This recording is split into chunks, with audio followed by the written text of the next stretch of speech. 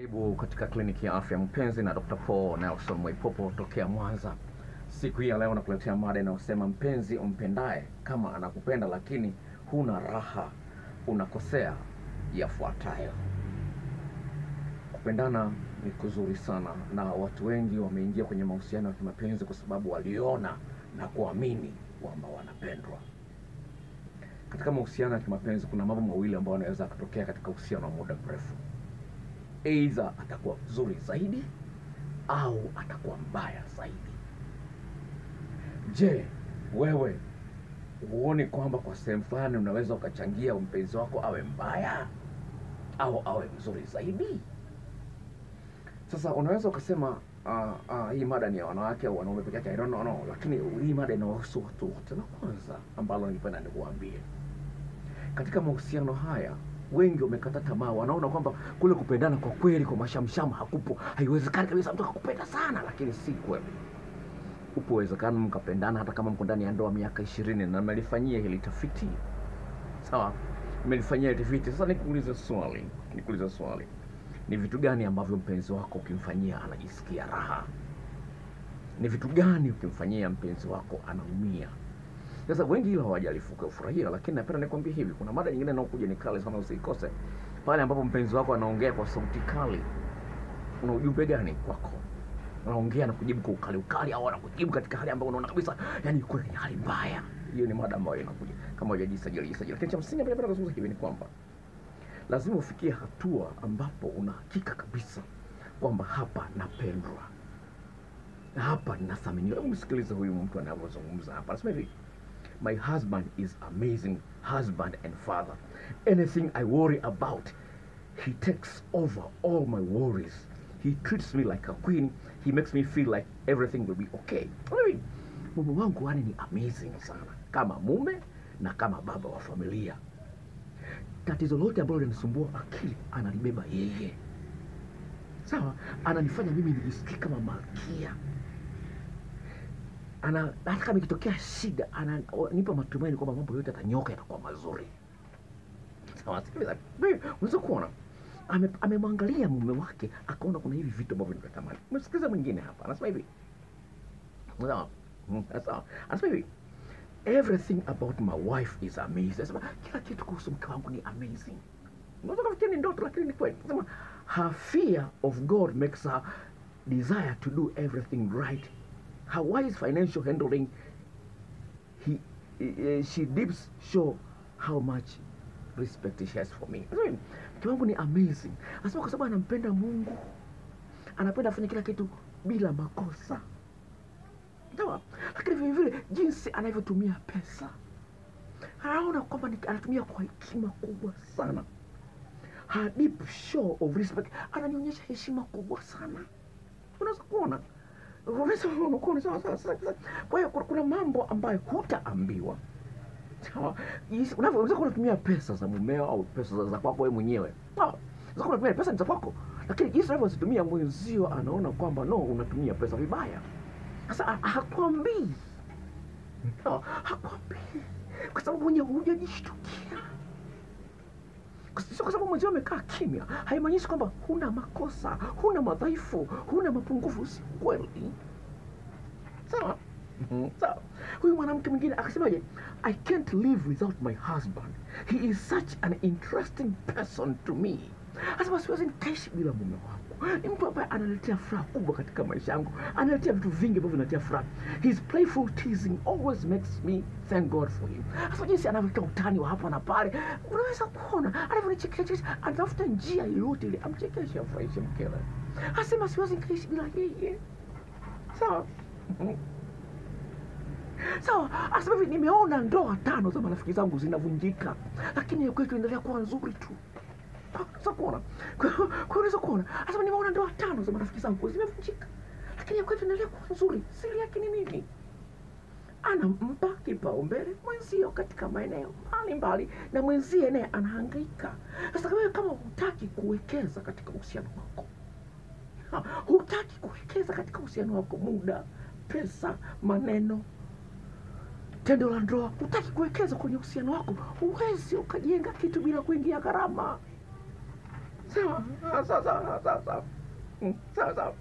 Kuna vitu vidogo kan vitu vya muhimu kwa mwenzio, lakini hajakwambia. Sikiliza huyu anasema hivi: my husband and I have lots of physical contact, and plus all my weaknesses, my husband doesn't make me feel like a burden. Asema mume wangu tukikaa kwenye kochi ananitekenya kidogo, nikikuta jikoni ananimenya kwenye matako, anapenda hiyo hali. Hata pamoja na madhaifu yangu yote bado hanioni mimi kama mzigo kwake. Pamoja asema na madhaifu, amekubali huyu mwanamke kwamba na madhaifu, lakini mume wangu hanioni kama ni mzigo kwake. Na mapungufu hanioni kama ni mzigo. Asema hivi: I love to know that I'm first in his heart. Nafurahia kuona kwamba mimi siku zote ni namba moja katika moyo wake. Unamfanya mume wako kuwa namba moja, au mke wako kuwa namba moja, au umeweka kazi yako kuwa namba moja, au umeweka pesa kuwa namba moja. Mke wako unamuona kama vile anakuzuia usitengeneze pesa nyingi, umemtoa kwao. Sawa. Mara nyingine nafikia hatua mtu anajiona kama vile analazimisha tu mahusiano. Kwa nini anipendi? Hivi ninavyomfanyia vyote hivi anipendi. Sasa wewe ukajua ni eneo gani linafanya asijisikie anapendwa. Haya, huyu mama nimemtumia video jana tu. Sawa, hajapita na masaa 24, hajapita. Ananiambia, daktari, kwa mara ya kwanza mume wangu asubuhi amenikumbatia na kunibusu wakati anaenda kazini. Kwa mara ya kwanza ameleta tofauti katika eneo fulani ambalo mwanaume alikuwa analimisi. Mwanaume ameweza kubadilika. Sawa. Kwa haya ni mambo ambayo yanawezekana. Sawa. Vitu gani unamfanyia mpenzi wako ajisikie na wewe? Vitu gani? Maneno yako unavyoongea naye, ndio mada inayokuja. Kuna mada inayokuja pale mpenzi wako anapokuwa mkali, unapokuwa unaongea naye au anaongea akionyesha kwamba sijui koje. Sawa. Yani inasikitisha sana. Sawa. Asema huyu ni mwanaume. Nothing makes me happier than my wife reaching out to hold my hand or kiss me without me initiating it. Asema hivi, nafurahia pale mke wangu tumekaa ananishika mapuvu, ananishika dodo langu, tumekaa mahali ananitekenya bila mimi kuanzisha mchezo kama huu. Kitu kidogo, unaweza kukiona kidogo, lakini mwanaume amekiweka kwenye akili yake. Nafurahia pale kuna mke wangu mara nyingi anaanzisha tendo la ndoa. Nafurahia, napenda. Sio lazima kuombe. Sasa ukiwa kila siku ndio mwanzo anaanzisha, kila siku anaanzisha, maana yake wewe kazi yako ndio kusema sitaki, nimechoka, sisikii. Sasa hajui lini utakataa. Anaogopa naye kuanzisha. Mchepuko unamwambia baby, njoo ninywe mavuzi. Hebu fikiria mchepuko, jamaa akakuta simu kwenye message ya mke wake. Anaambiwa ametumia message na mwanaume, njoo ninywe mavuzi leo. Mwanamke akamjibu, leo nitawahi kutoka kazini lakini nitakuwa nakupasa hii saa moja tu. Sasa ukienda kunywa mavuzi, utachapa kunywa mavuzi. Wewe lini umemnywa mavuzi mume wako? Lini umemnywa mavuzi mke wako? Wajua sio unyoe. Anapenda anyolewe mavuzi na mume wake. Sasa mume wake amnyoi. Mchepuko anamwambia, leo njoo nikunywe mavuzi. Niliona juzi alikuwa ameni. Haya mambo yapo. Kwa hiyo tusidanganyane. Kujenga uhusiano uliojaa furaha ni kazi. Na t-shirt moja imeandikwa kwamba hate is easy, loving take courage. Kumchukia mtu ni rahisi, lakini kupenda kwa taka moyo. Sawa. Kwa hiyo ni mambo lazima uyafanyie kazi, uwekeze kwenye uhusiano yake. Sawa. Sasa lingine, lini wewe mwanamke umemsifia mume wako kwamba ni mzuri, wewe ni handsome? Lini umemsifia? Ya katika tafiti ya mada hii, sawa. Jamaa mmoja alikuwa anajua kwamba yeye dudu lake ni dogo. Akamwambia mke wangu, dudu langu ni dogo, lakini mke wake anaona kwamba liko sawa. Yaani hata nikimwambia haniamini kwamba dudu lake linanitosha. Nikimwambia haniamini. Dada akabuni mbinu. Ni kweli dudu lake ni fupi, lakini ni nene na linanifikisha kileni vizuri. Unaona? Kwa hiyo akaamua katika message anamuita wewe mwenye dudu nene, vipi ujambo leo? Wewe mwenye dudu nene, ujambo leo? Wewe mwenye dudu nene, vipi unafanya nini sasa hizi? Sasa mimi tukikutana hivi ndivyo tunamfanyia kwenye message. Tukikutana anaonekana ana raha kweli. Hajawahi kuniambia tena kwamba ana dudu dogo. Unaona? Mwanaume anasikia vibaya, hana gari. jinsi gani unamtia moyo kwamba tutapata gari. Maana isikia vibaya, hana mshahara mkubwa. Jinsi gani unaonyesha kwamba unamthamini kwa japokuwa hana mshahara mkubwa, lakini bado unampenda. Vitu kama hivyo. Kwa hiyo lazima ujue mbinu mbalimbali za kumsaidia mwenzio ajisikie bado anaonekana ni wa thamani kwako. Sasa akianza kuchepuka ndio unapiga kelele, mke wangu anachepuka, kaka nimekuta message anaambiwa na mwanaume leo njoo nikunywe mavuzi. Utalamika, kwa sababu hujui mzizi wa tatizo uko wapi. Haya, mwingine anakuambia bwana, na mpenzi wangu wa zamani alikuwa anakata kiuno sana. Wewe hujui, anakuambia hujui ukata kiuno, anakuambia tu mpenzi wangu wa zamani alikuwa anakata kiuno sana. Ameishia tu hapo. Kwa maana mwingine anakupa ujumbe kwamba hujui ukata kiuno. Sasa hujui hata kumueleza mwenzio vitu ambavyo ni sensitive. Lazima ujue jinsi ya kumuelewesha kwamba hili la muhimu kwangu. Sio mwambie mpenzi wangu zamani alikuwa na mboo ndefu.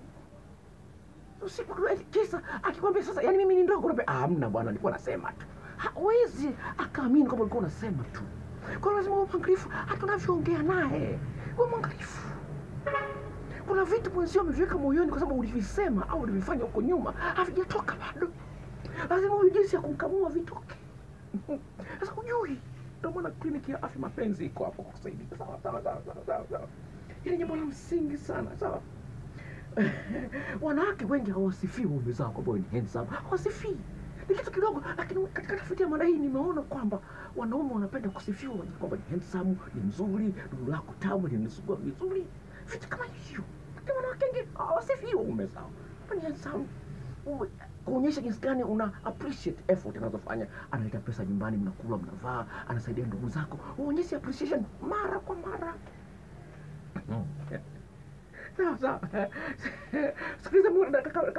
My ex-girlfriend never told me I was pretty. In 7 years, akamdump. My new girlfriend does it every day. Sasa hii ni tamu. Nimalizie na hizi mbili hapa. Nimalizie na hizi mbili sawa. Yaani, asema hivi, never underestimate the power of hugs, snuggles and cuddles. Asema hivi, watu wengi hawana tabia ya kukumbatiana.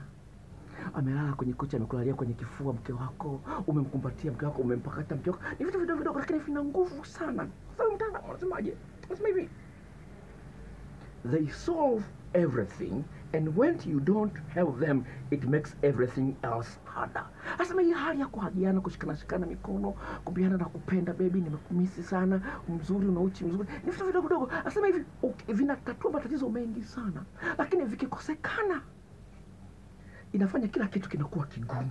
Unalitaka hilo. Sawa.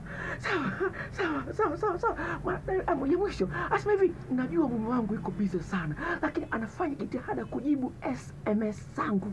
Nikimtumia ujumbe atajitahidi ajibu. Najua yuko busy lakini hakai kimya. Asema najua yuko busy lakini atajitahidi kujibu SMS. Sasa mpenzi wako ajibu kwa saa 3 4 ajibu message. Wewe saa mbaya. Hii ni kliniki ya afya mapenzi. Kama angalia video iko mara ya kwanza, jisajili. Kuna kibox pale chini kimeandikwa subscribe, bofya. Nitaka ushauri kwa njia ya simu. Namba yangu ya simu hii ifuatayo: 0754 039994. Ushauri unalipia shilingi 5000, sio bure, mimi sio redio. Namba ya simu hii hapa: 0754 039994. 0754 039994. 0754 039994. Bye bye.